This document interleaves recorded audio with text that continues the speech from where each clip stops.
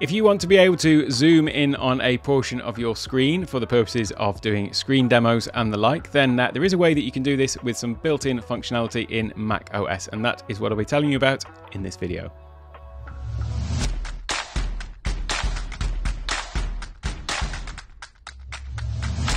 Hello, welcome to Take One Tech. My name's Alec, and you all know, if you are a regular viewer, what a fan of Pro Mouse I am. It's something that I use all the time on my channel to basically highlight areas of the screen and to zoom in and things like that and to spotlight. But I know that not everybody is a fan. Not everybody seems to have quite the results I have with that app because it's worked flawlessly for me, but sadly not for everybody. So today I want to tell you about another option that you have that does actually still work with Pro Mouse as well. So you can have the best of both worlds. But that is an accessibility feature that is built into Mac OS that allows you to zoom in on a part of the screen. And so if you use this when you're doing screen demos, doing screen sharing and things like that, and in demo mode in Ecamm Live, then it can sort of help you to get your point across and show just the parts of the screen that you need people to see. Now, I've got to say, first of all, thank you very much to Phil Binks, because it was him that told me about this on my last live stream, actually, as it happens. And then I came straight off that live stream and went on to start watching one of Doc Rock's, and he was talking about the exact same thing. So Phil got there first, though. So I'll leave a link to Phil's channel, which is Helpful Phil. I'll leave a link to that up in the top corner. That's got loads of great tutorials and stuff like that. And if you like the sort of stuff that I'm covering on here with Ecamm Live tutorials and so on, then definitely go and give him a watch as well, because there's lots of great stuff on there. So let's get into exactly how it works, shall we? We are in the, in fact, no, we're not. We've gone straight. I've skipped ahead. Sorry about that. If you open up System Preferences on the Mac, then you do have this accessibility tab here. So this one. So you want to click on the accessibility. And then in here, there's lots of different accessibility features that you can have a browse through, because there are some more of them that they're obviously intended for people who have accessibility issues with the interface and so on. But some of these have other uses. In fact, that's exactly what we're doing with this one, which is this zoom tool. So I'm going to click on to zoom, as in zooming, making it bigger, as opposed to the Zoom Communications app, as if that wasn't obvious. So here you've got a few keyboard shortcuts. First of all, let me just actually demo it, shall I? Just to show you what we're talking about before we get into how to set it all up. And I'm going to come into my demo mode. And as you can see, I've got a bit of a big screen here. It's a 4K screen, and so I'm guessing that it's probably hard to see some of this writing over here in this in these little windows and things like that. So when I'm doing screen demos, normally what I would do is I would actually take my 4K display and I would scale it down to 1080p so that it's a little bit more readable when I'm sharing the full screen like this. But actually now what I can do is I can simply just zoom in on a particular area of the screen. So let's say I want to just zoom in on just this main window and the Ecamm controls. And now hopefully you can see these a little bit better.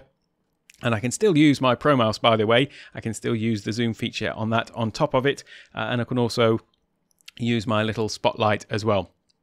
So that is basically what this zoom tool allows you to do. And so let's have a look now at exactly how you set it up and these settings. So first of all, there is a keyboard shortcut that you can assign to this, or there is one pre-assigned, I should say, to actually toggle the zoom on and off. Let's just have a look at what that looks like. This is Command Option 8. So if I come back into my demo mode and I press Command Option and 8, you'll see that it just sort of zooms in a little bit. There we go. And then I can press Command Option and the plus and minus to basically zoom in and out further. So that is how you do it manually by pressing the keys. But what I'm going to do is I'm going to show you how to come in here, and you can also have this gesture, use a scroll gesture with a modifier key. So basically, if you've got a scroll wheel on your mouse, or if you're using a trackpad, then you can come to here and you can change the modifier key. So I've got it as control. So all I'm doing now is I just hold down my control key and then turn my my little scroll wheel like that. Now, I should say the default behavior of this is that when you scroll in, the pointer stays, it scrolls into where your pointer is on the screen.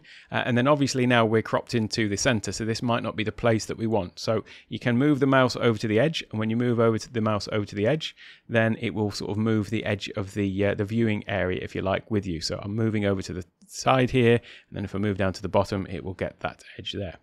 So that is one way to do it. But personally, I find that if I go up into the top corner and then scroll with the mouse right in that top corner, then it's going to just keep that nicely centered, or not centered. It's going to keep that top corner in the top corner, and I'm just zooming in on that portion of the screen, which actually for the sorts of demos that I do works out well for me, because I tend to just have things positioned and those positions on the screen, and so I can just zoom in on the particular area that I want to show, and so that just zooms in quite nicely by having the mouse in one of the corners. There is some ways that you can do this in a little bit of a different way that I'll come on to in a moment when we look at some of the advanced features that it's got. But also I should mention the zoom style.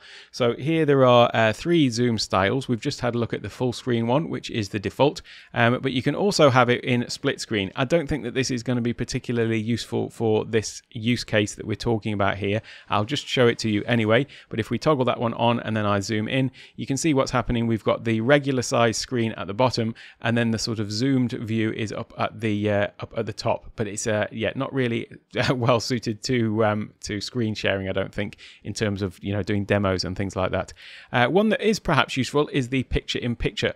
So when I've got that one toggled and I zoom in, you can see how it's basically got this little window, and it's just acting like, I suppose, like a sort of square magnifying glass, and I can still use the scroll wheel to zoom in and out on an area, and it is just sort of highlighting it on the screen. So that one could be a useful one to use. Personally, I'm going to stick with the full screen because, like I say, I am still using this in conjunction with my beloved Pro Mouse that a lot of people don't seem to love quite as much as I do. So then I'm going to come over to this one here, choose display. Now, you may well think that you can see here that this is basically my monitor, is this one at the bottom. And then let me come out of demo mode. My monitor is the one at the bottom, and then at the top is my teleprompter monitor. So I'm not going to adjust these at the moment, but if you've got one that's set to display to use for Zoom, you might be forgiven for thinking, I'm forgiving myself because this is what I thought. You might be forgiven for thinking that if you select one of these, the zoom will only affect that, because actually what is happening is when you're zooming one screen, if you zoom out, you will actually see it go across all of the other screens as well. So it would have been nice if I could just have one screen that zooms.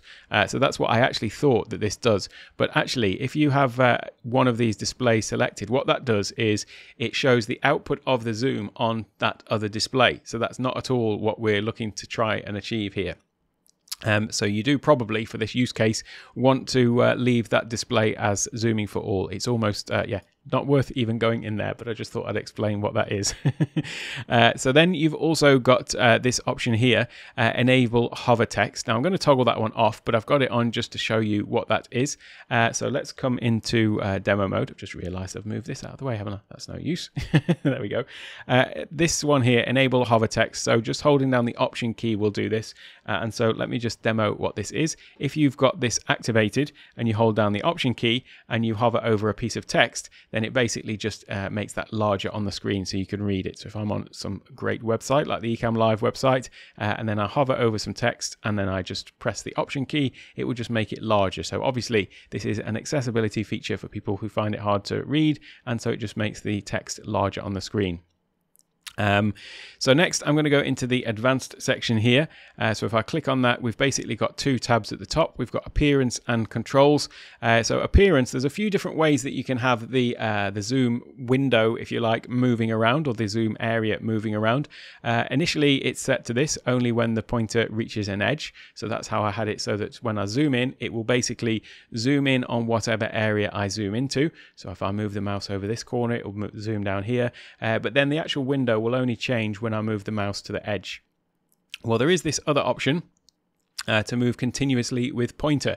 Now, if I touch that one, or switch that one on rather, you can see that now as I move the pointer around, it's moving all over the screen. This is not necessarily going to be the best way to do things if you are going to actually be physically demonstrating, you know, steps that people are taking. But if you do want it where you just literally want to be able to zoom in to highlight an area of the screen and then you're going to come straight back out of it, then that might be actually the way to go, because it's easier to sort of position the thing on screen. So like here, if I wanted to just show this window and then maybe go across and show this one, then having it sort of following the mouse around would be a good way to go. But if you're going to be doing sort of tutorial demos demo style things where you've got to show this, you know, lots of different steps, then yeah, it might make people a little bit dizzy. There is a similar option, which is this one. In fact, let me just use this while we've got it here. So if I click this one, so the pointer is at or near the center of the screen, it is very similar actually, but there is just a little bit more sort of movement, and it doesn't move quite as much, I don't think, as the one at the top. You can see there's some places where if you're near the center of the screen, then it's not sort of bouncing all over the place. So that's just moving sort of from side to side, isn't it? Whereas if I come to this one, then it's just basically following the cursor around entirely. So you've got a couple of other options here. So I'll leave this one at the moment as it is. So only when the pointer reaches the end of the screen, that's going to suit the style of things that I'm doing, which is, like I say, just zooming in on a specific part of the screen and then doing my demo as normally. So the other options you've got here are restore zoom factor on startup, which would make sense just to have everything reset. And then these other ones are not necessarily related to what we're talking about here. Smooth images, so that's just obviously if you're zooming in on an image, it doesn't become too pixelated and you don't get too much sort of anti-aliasing along the edges. Then flash screen when notification banner appears outside the zoom view. So this is specifically like if you've got if you're zoomed in on a part of the screen and then you get a notification somewhere else on the screen, this accessibility feature gives you a sort of flash to let you know that that's happened. But for giving screen demos, I'm guessing you probably don't want to be bugged by notifications anyway, so that one can just stay off. And follow keyboard focus just means it's going to follow wherever you are, whatever you are doing with the keyboard. But again, I'm going to leave that one off for now. And then in the controls, there are a few extra controls in here. So you can have it so that you can activate some or all of these. And basically here we've got one to temporarily toggle the zoom. So if you don't want to actually activate it in it, zoom in and stay zoomed in, you just want to quickly activate it. You can hold down this key if you've got this one selected, and that will just sort of activate the zoom for as long as you've got these keys held down. You've also got one to temporarily detach the zoom window from the pointer. So the zoom window will, the pointer will stay where it is on the screen, but you can move the screen around. So it's actually a little bit the opposite way than I would have liked it, to be honest, because what I would have liked to have been able to do is zoom in, and then when I hold down that key, Option and Command, you can see that basically now I've got a little, it's leaving the pointer where it is, that's that little Pro Mouse circle, but now I can move the screen around. Ideally, I would have liked it the opposite way, so that I could use that sort of follow the screen with the pointer, and then when I detach it, I can move the mouse around, but the screen stays where it is. But anyway, that's just my my personal preference. That isn't what this thing is intended for, so I'm not going to complain about it. There's also, I showed you the difference between the full screen and the picture-in-picture. So that was the one where it was like a little sort of square magnifying glass or rectangular magnifying glass. Well, here, if you want to be able to switch between the two kinds of magnification, you can activate this one. And so that will toggle between full screen and picture-in-picture. So you can just toggle between those two. And then also you've got one here to adjust the actual zoom window by keyboard shortcut as well. And these other ones are related to the maximum zoom size, the magnification, and you can set limits and things like that as well. But for now, that is pretty much all that we're going to set for it. And I've got that enable hover text off because that might conflict with some other stuff. I don't really use that. But now we are basically good to go. And so if I come back into my demo mode, this is pretty much solved my my large monitor problem. And I probably won't be changing the resolution of my monitor like I always used to be changing it in and out when I was doing demos of stuff that I knew were going to contain a lot of detail. So thanks once again to Phil Binks for putting me onto that. I know lots of other people have been using it as well, but I'm a bit late to the party with it. So I hope it helps some of you as well. I'll definitely come out of demo mode, shall I? There we go. And yeah, it's a really great way to highlight areas of the screen. And like I say, it will work with your anything you've got on the screen. So it will work with Pro Mouse, Mouse Pose, or any of these other sort of mouse pointer applications as well. If you found this useful, then don't forget to go and like it, but also head over to Phil's channel and go and check out some of the other great stuff that he's got on there. So for now, I'll leave a link to some other Ecamm Live stuff over on the right-hand side, and YouTube will pick a personally picked video just for you up in the top right. So until the next one, have a great day.